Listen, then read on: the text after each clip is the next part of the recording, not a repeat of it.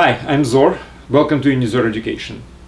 I would like to spend some time solving certain problems related to inverse matrices. And as usually in case of problems, I encourage you to go directly to unizor.com website, and notes for this lecture contains basically all these problems in a written form, and please try to solve them all just by yourselves. I think it's very important to spend some time, at least to familiarize yourself with the problem, even if you cannot really solve it. But these problems are really very, very simple, and I'll spend a very, very short period of time to present them. All right, problem number one. Actually, most of them are like this. They are direct consequences from the definitions of inverse matrix and others. So problem number one, I have to prove this, that inverse matrix to the identity matrix is itself this same identity matrix. Well, let me first just give a simple example. I mean, obviously, if you have, let's say, a two-dimensional identity matrix and multiply it by itself, you will get, okay, the first row, first column of the result is product of first row vector times first column vector, which is 1 times 1 plus 0 times 0, which is 1. Now, the element 1, 2, first row, second column. Okay, so it's first row, second column. 1 times 0 plus 0 times 1, which is 0. Now, 2, 1, second row, first column. Second row, first column. 0 times 1 plus 1 times 0 is 0. And element 2, 2, which is second row and second column. 0 times 0 plus 1, 1. That's 1. So, obviously, we have the result of multiplication of matrix, of this matrix by this is identity, which means that this is inverse of this. Now, this is identity, and this is identity, and this is identity.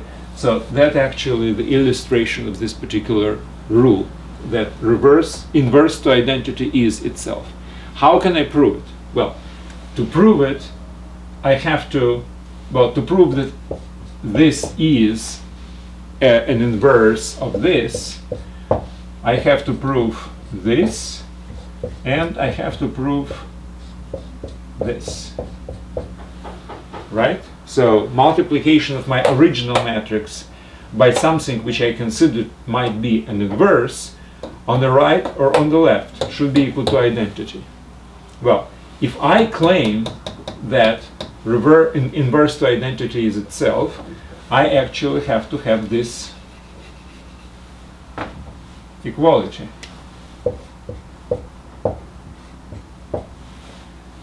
And this.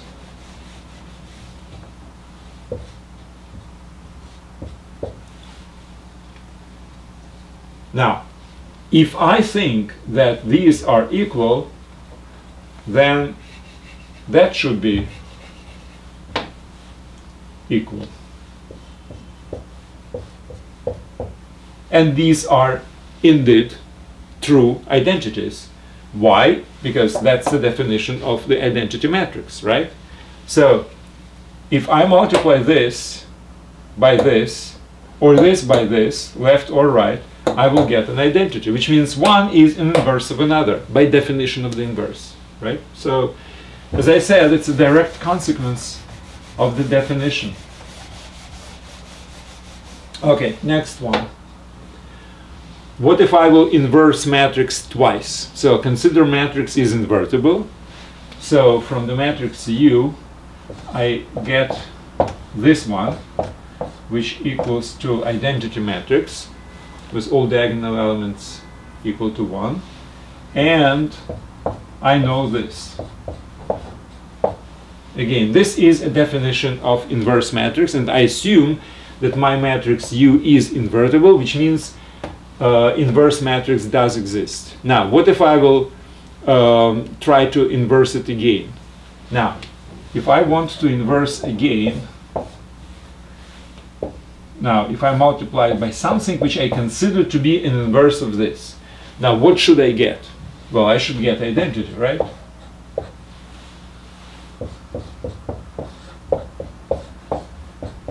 That's the properties, that's the definition. I don't need these parentheses. That's the definition of the inverse matrix. But look at this. This is exactly what I'm looking for. If instead of A, I will substitute U, I will get this. I know that U and U and U to the minus 1 are that this is inverse of this, which means these are true identities which are given to me. So that means that A and U are exactly the same if you compare these two. And if you compare these two, you will see that A and U are exactly the same again. So this inverse matrix to the inverse matrix is actually the original matrix itself. And again, it's a direct consequence from the definition. Well, you see that these are really kind of trivial things, but it's, you know, interesting to discuss. These are true statements. Now, the third one is not really a direct consequence of the definition, and it's actually quite interesting. If you have a product of two matrices and you would like to inverse it, and let's consider that these matrices are invertible by themselves, each of them, then it's equal to multiplication of their inverse, but in inverse order. So to inverse the product, you have to inverse each component, but multiply it in the reverse order. Again, how can I prove that this is x times y inverse? Well, I have to multiply this by x times y and check if it's equal to identity matrix, right? So let's multiply xy by this one, and let's see what it's equal to. If it's equal to 1, I mean if it's equal to identity, sorry, and multiply on another side, on the left, it's also equals to identity, then this is the proof that this is inverse of this. So let's just check. All right, so I multiply on the right. Now, multiplication of the matrices, as you know, is associative. We already passed this in the lecture dedicated to how to multiply matrices. So the associativity is a true property of the matrix multiplication, not commutatively, right? So associative but not commutative. But we don't need commutativeness here. We need only associative law. By associative law, I can just open the parentheses and put parentheses in any way how I want it. So I wanted to do it this way: x times y minus 1 times x minus 1. That's what it is. Now, by definition of the y to the minus 1, this is by definition an inverse matrix to y, which means their product is identity. Now, identity being multiplied by x gives me x, and x times x to the minus 1, again by definition of the inverse matrix, is equal to identity. Now, if I will do in a reverse order, y minus 1 x minus 1 xy is equal to, again I will open the parenthesis and I will put it in this way. Now this is identity, multiplied by anything gives me anything, and then this is identity as well. So no matter how I multiply this, on the left or on the right of the x times y, I will give identity, which means that this is x times y inversed, right? So this is really a little bit less trivial, and it looks interesting. Now, what's also interesting is this.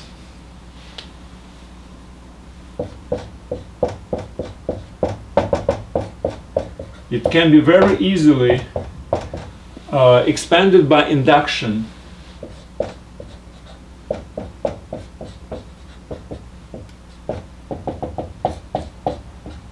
to a product of n matrices, assuming again that each matrix has exactly the same dimension square matrix n times n, and each matrix is invertible. Then this is a true statement. To invert the product, you have to invert each component and multiply the results in the reverse order. Now this can be proven by induction. It's absolutely trivial, so I'm not going to stop on it. I do suggest you, by the way, yourself to do this particular small exercise. It will take you another maybe couple of minutes. Now, certain matrices are difficult to invert. Well, with two-dimensional matrix, in the previous lecture, I actually explicitly built the inverse matrix. Now, in case of three-dimensional and more dimensionalities, it's a little bit more difficult. However, there are certain matrices which are very easy to invert regardless of dimensionality, and these are diagonal matrices. So diagonal matrices is the matrices with only diagonal elements not equal to 0. Everything else is equal to 0. So d1, d2, and d3 are not equal to 0. And everything else, now this has coordinates 1, 1, first row, first column, second row, second column, third row, third column, or 4, 5, etc. To invert that matrix is very easy.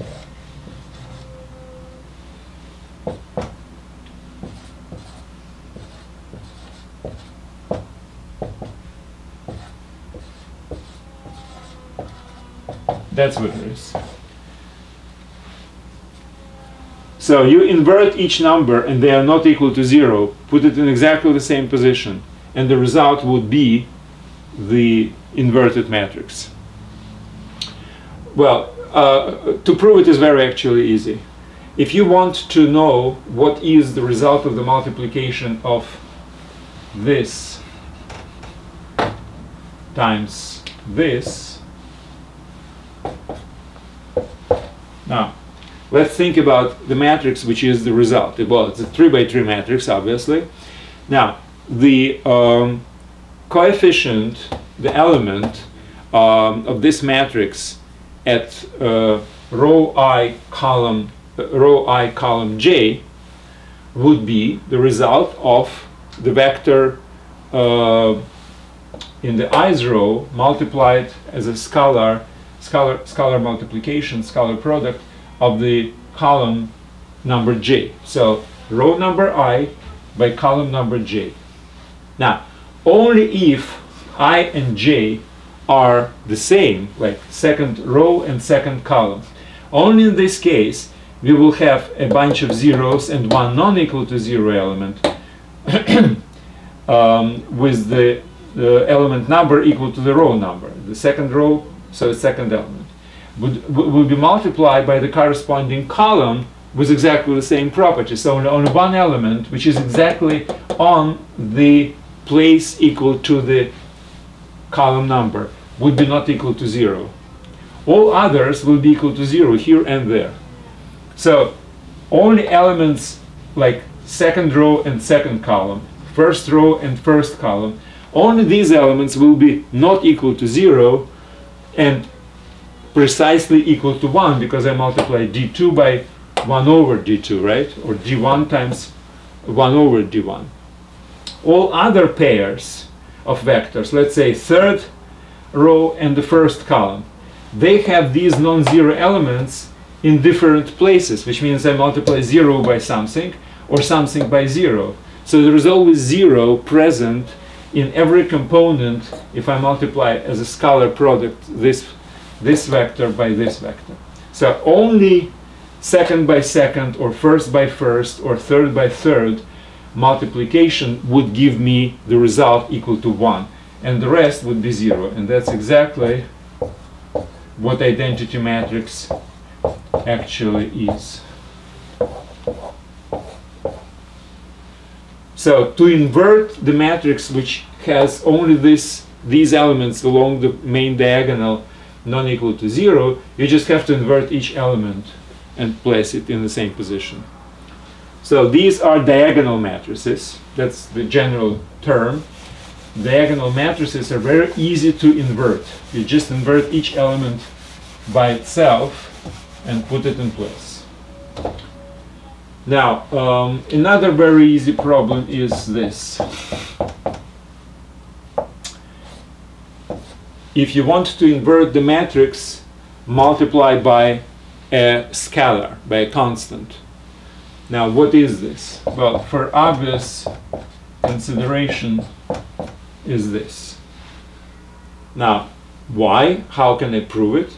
Well, if I multiply Ka times 1 over Ka1 minus 1,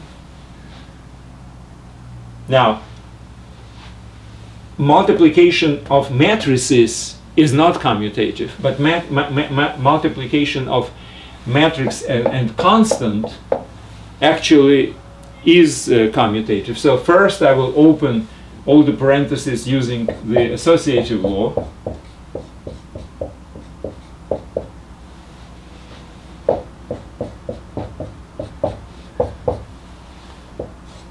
I put the parentheses here, then I invert them,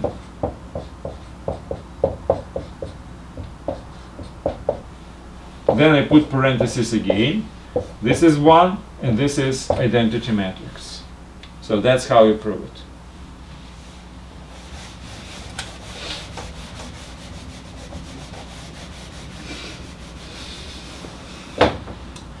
And the last problem which I wanted to present you is this one.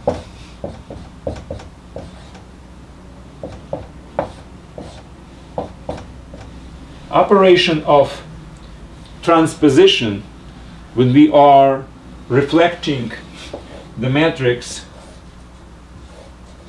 around the main diagonal. So main diagonal stays the same, but all other elements are changing the places. So if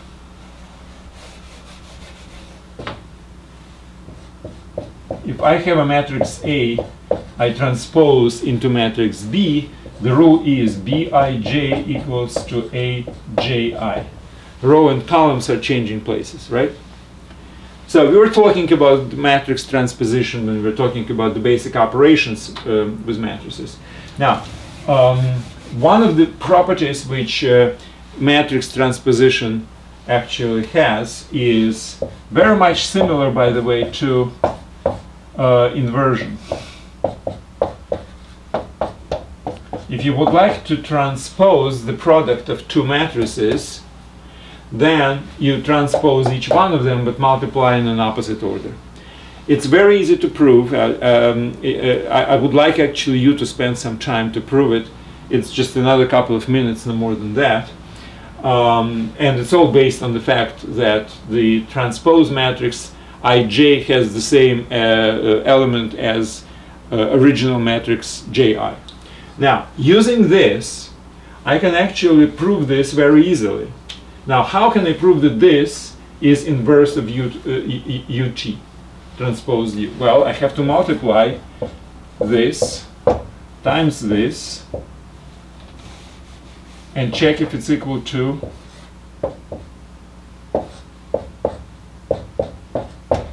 identity. Same thing on both sides. Well, but let's think about it. Now, U transposed times something else transposed, according to this, it's equal to original this, and transposed. Now, but this is identity because U minus 1 is an inverse of U. Now, transposition of identity matrix is the same identity matrix, right? Because it's symmetrical. You have all zeros above the main diagonal and all zeros below main diagonal, and main diagonal stays in place, right? So if it has only ones on the main diagonal and all zeros around it, then transposition will give you exactly the same thing. Now, if I do it on another side,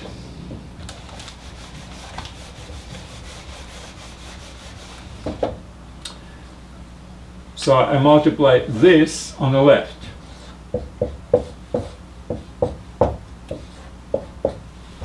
On this.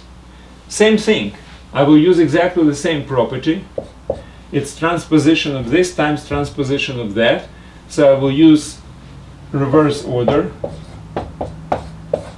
and then transpose. And again, this is identity matrix, and transpose will give you identity matrix. Well, that's it. Well, let me finish this particular lecture with, again, referring you to unizor.com, where I would suggest you to go through notes for this particular lecture again. All these problems are there, and just try to do it yourself. I mean, after you have listened to this lecture, you should have absolutely no problems to do it yourself. If you will be on that site registered, then you can go through the whole educational process with your supervisor or parent. They can enroll, unenroll you in certain topics. You can take exams. You can take as many times these exams as you want, and basically present the results to your supervisor or a parent. I do suggest you to get engaged in this educational process. It's very, very interesting and important for development. Well, that's it. Thank you very much, and good luck.